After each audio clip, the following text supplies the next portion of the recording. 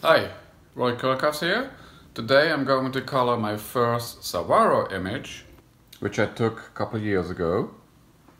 So this is a black and white photo that's printed with a light jet on matte photo paper, and I'm going to color this image with my Marshall photo oils.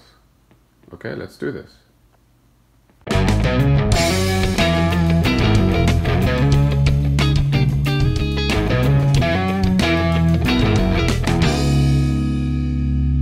My visit to Saguaro National Park in Arizona was at the last day of an Arizona road trip in which I drove in a week from Monument Valley in the north to Tucson in the south.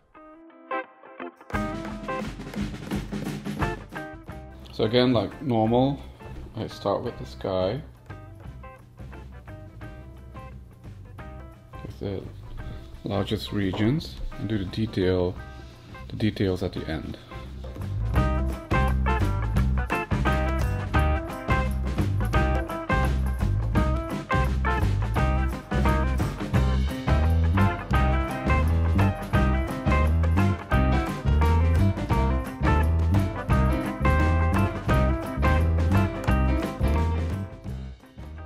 I'm using a cotton round with sky blue on it.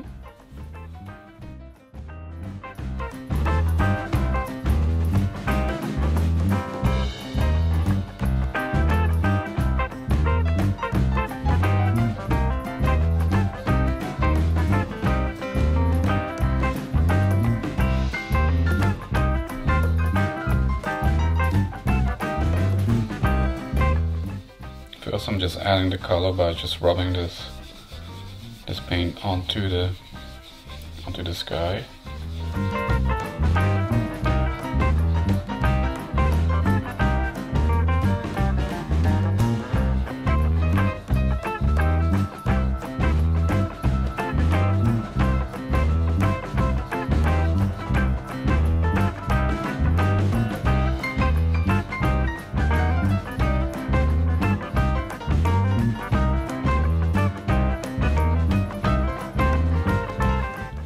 Don't worry about this yet, where I go over the lines. This will get a different color later.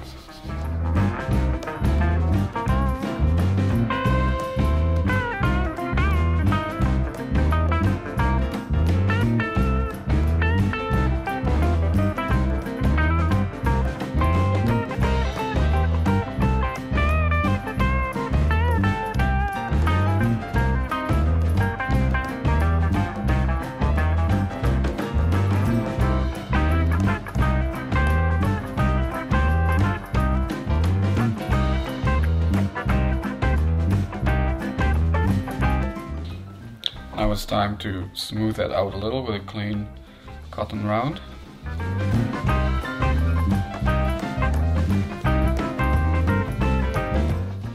Making it more uniform.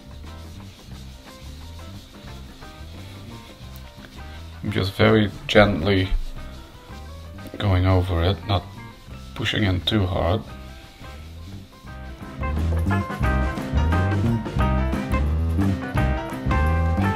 Give you these really nice smooth looking blue skies.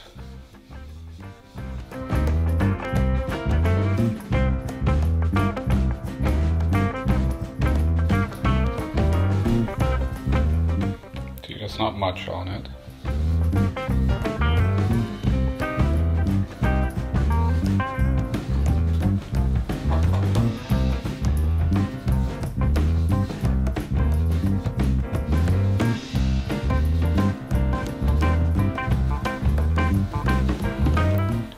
Okay, that looks good.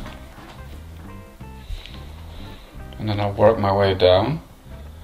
Now I'm going to do the mountains in the background.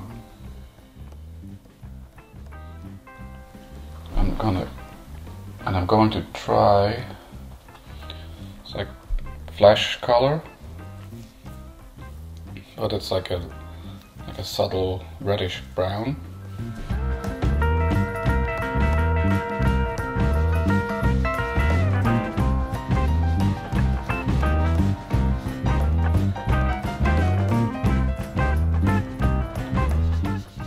This will go on most of the mountains, but I also add some purples.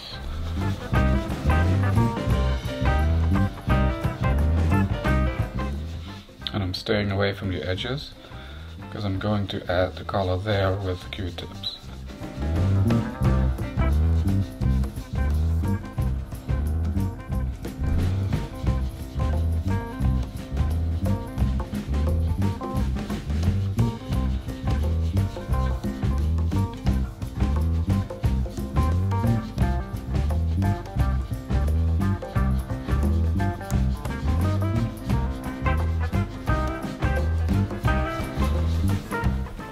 Contrast works nice between cool and warm. Looks like this pigment is not as strong as the blue. I need a lot more of this to get the color added.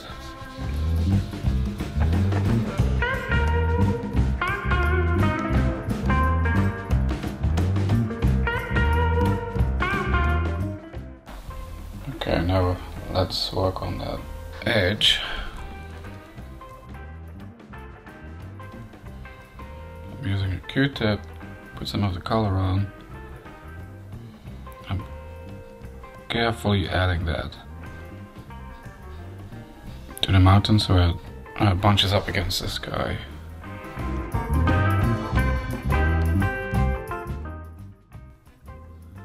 So now I don't want to go over the lines.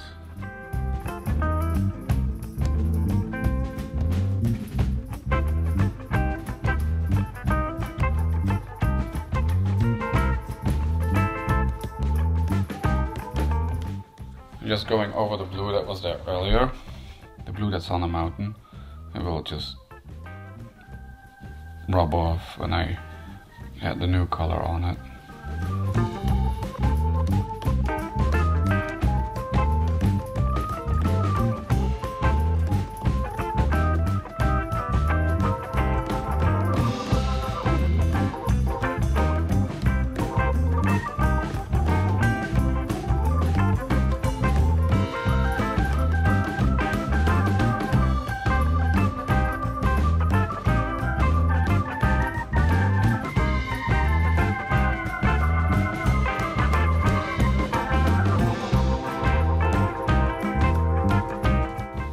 Good. Maybe a little less over here. So I'm rubbing a little bit of the paint off with the clean side of this Q-tip.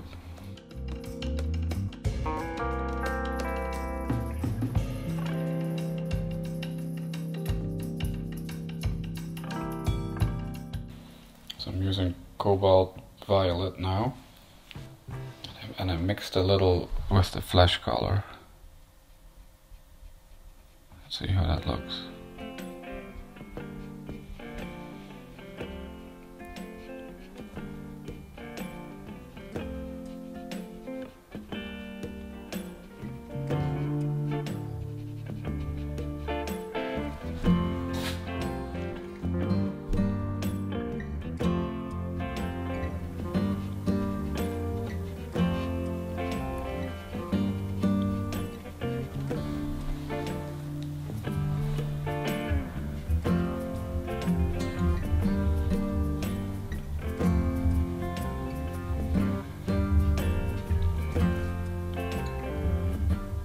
Actually, what I'll do is I'll put more of that color in the bag.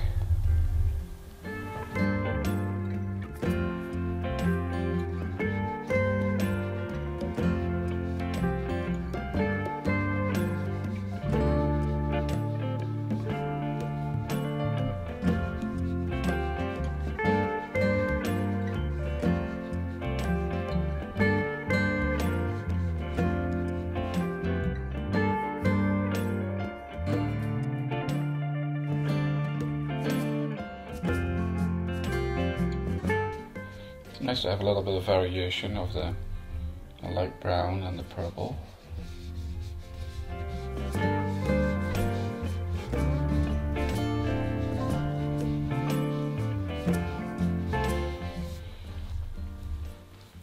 And then I'll mix a little bit of that purple was the blue I used earlier. You get a more of a bluish purple.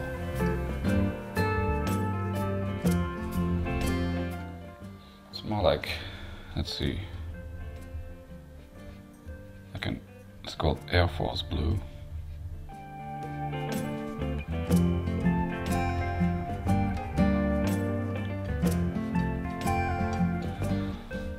And I'm putting that on the brush that's on the mountains.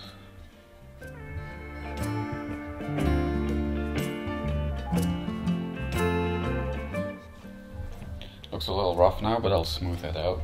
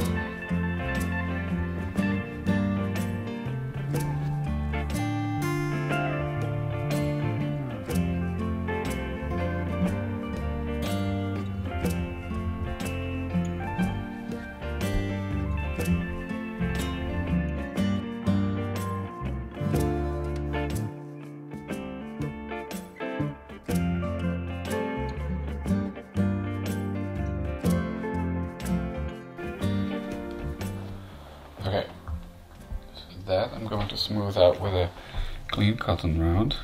Just dab on it.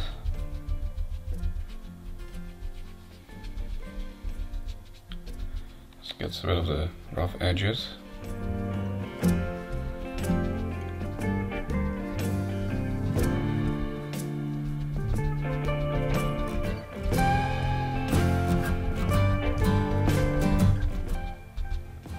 Of course I have to be careful not to go onto the sky now.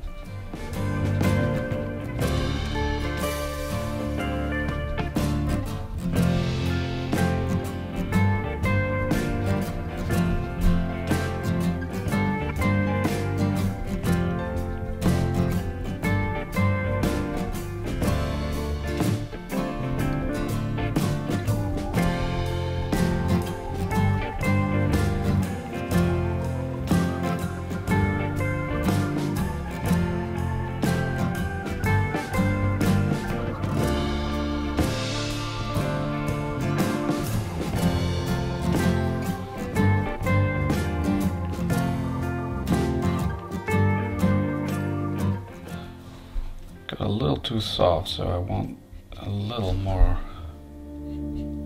of that color here.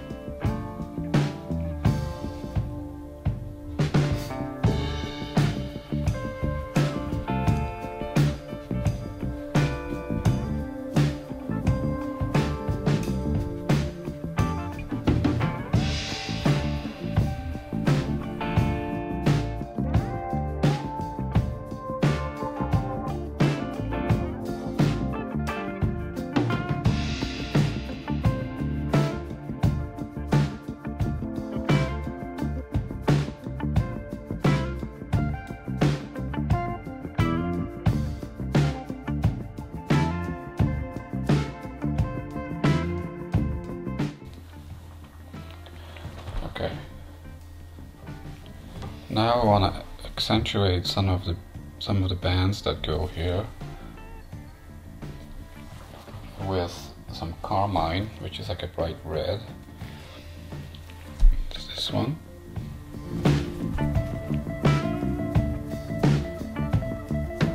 Let's see what happens if I put that on immediately, directly.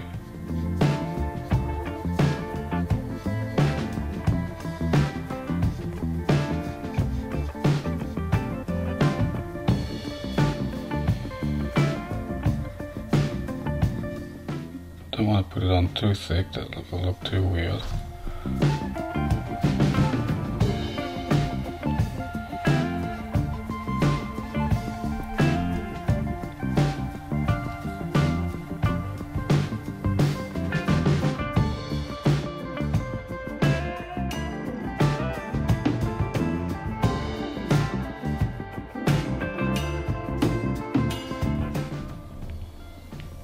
These need to be toned down a little bit more.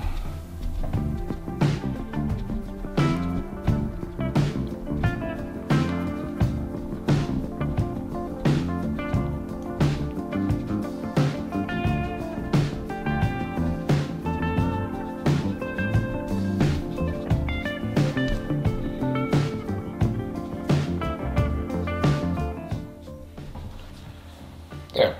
So we have a bunch of colors on the mountains in the background. Maybe I should use some burnt sienna for the dirt, the ground, to see what that looks like. So this guy.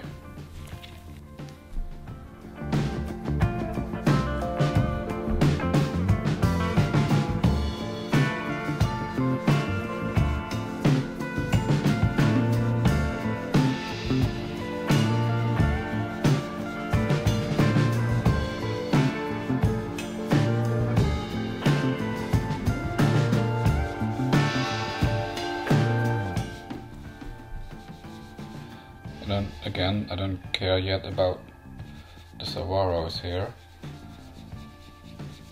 I'll fix those later.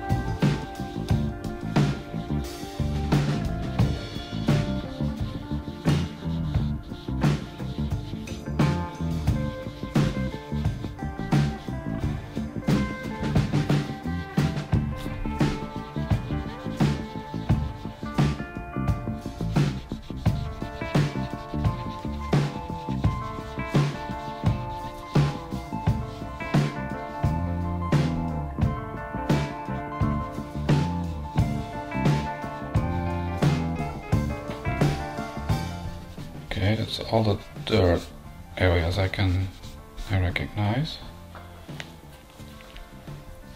And I'll tone it down a little bit more.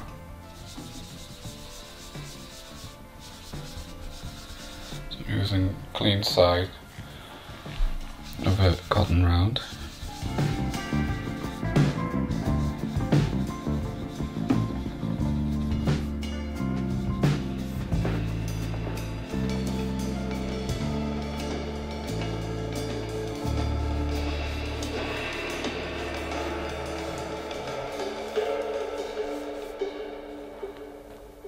And then for the brush, I'm thinking sepia, this one.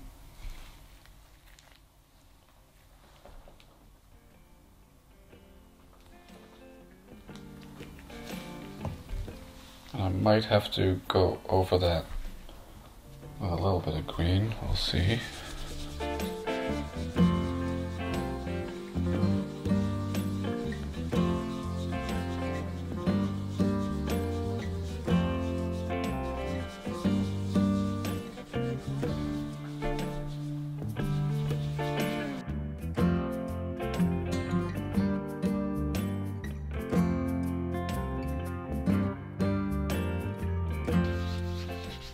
Like if I can easily avoid the saguaros, I'll do that.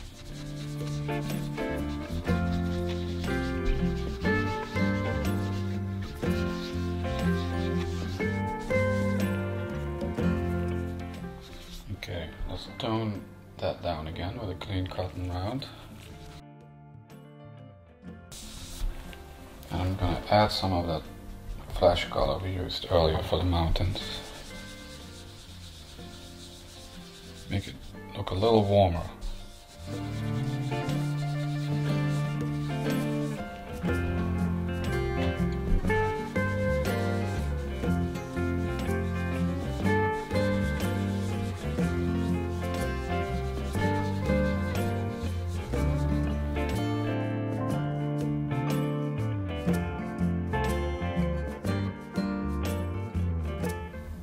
Now I'm going to add some oxide green to the brush.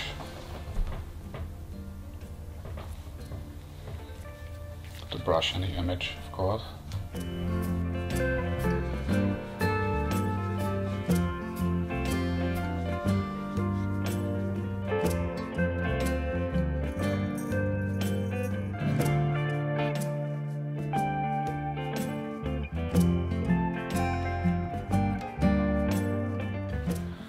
And in the back here I'll also add some more green with a Q-tip to these brushes.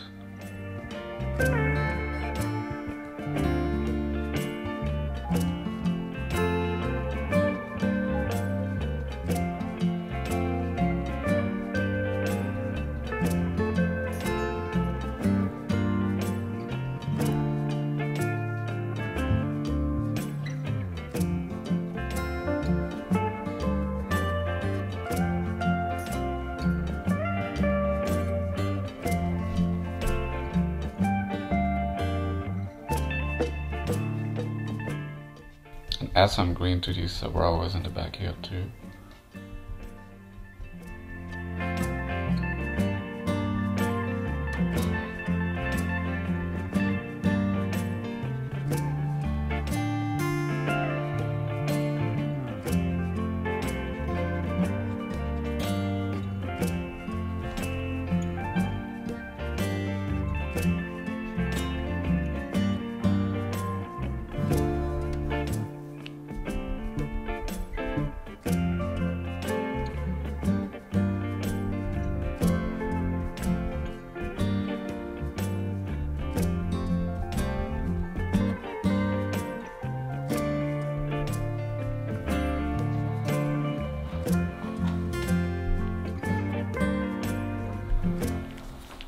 Let's see, I want to add some yellow to this brush in the front here.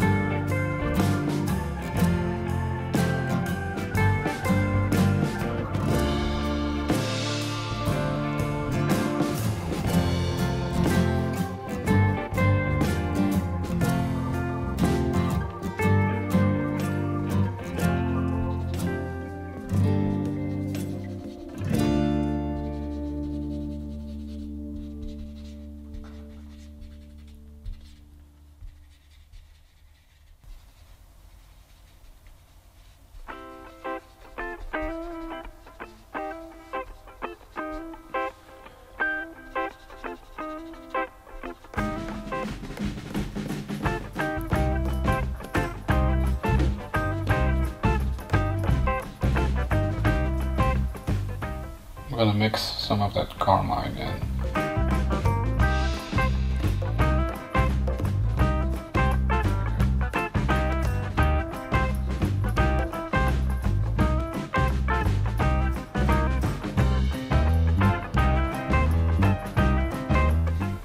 A nice colorful palette in the desert.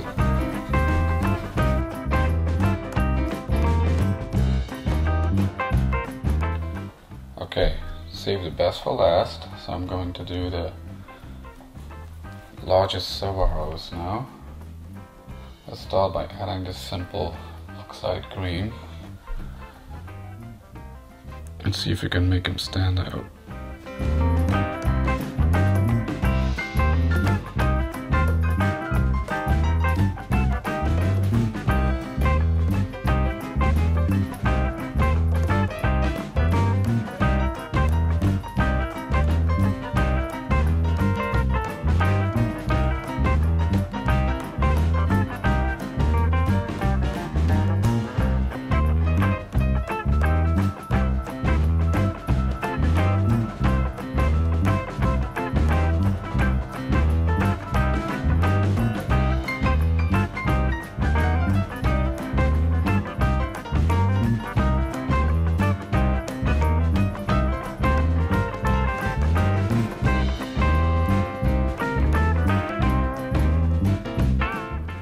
trying to add a little bit of shading by putting a little more color on one side of the cactus.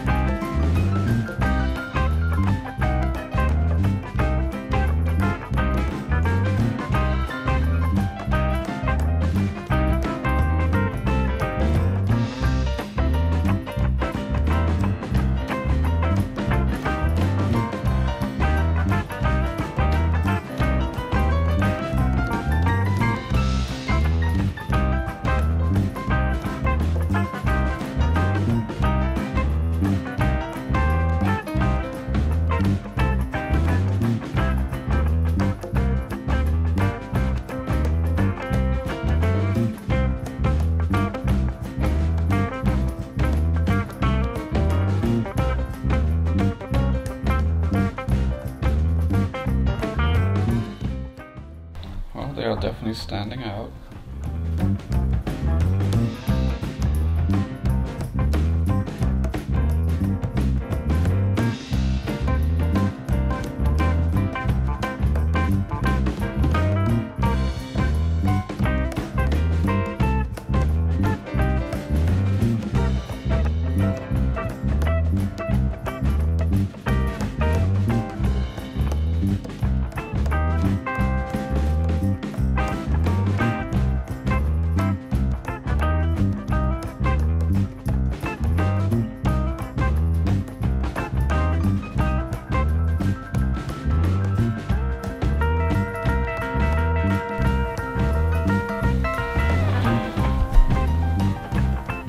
See, add a little more green on this one.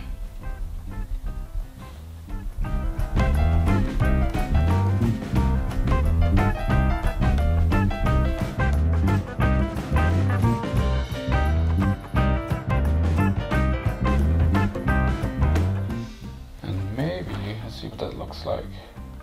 If you add a little bit of yellow at the bottom of these, or some locations over there, of the cactus.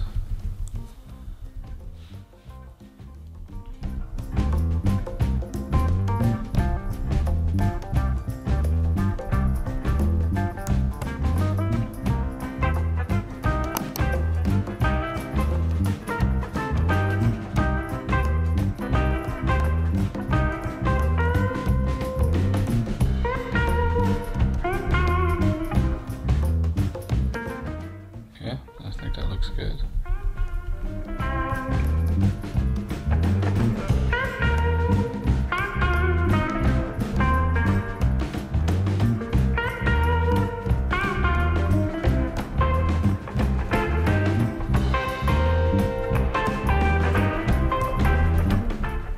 Makes that green a little more brighter. You add a little yellow to it. Also, and I might do a tutorial on that in the future, when I turned this it wasn't initially a color image, which I turned black and white. And what I do then, when I know that I'm gonna color a lot of saturated color to parts of an image, like in this case the cacti, I make sure that those are going to be close to white, even very bright, so you can add a lot of saturated color to them. If you don't pay attention to that, they turn out like medium gray, and then you just, with these oils, you cannot get them very bright anymore, very saturated. So when you turn an image black and white, you need to think of where the colors will go, and most of the color will go.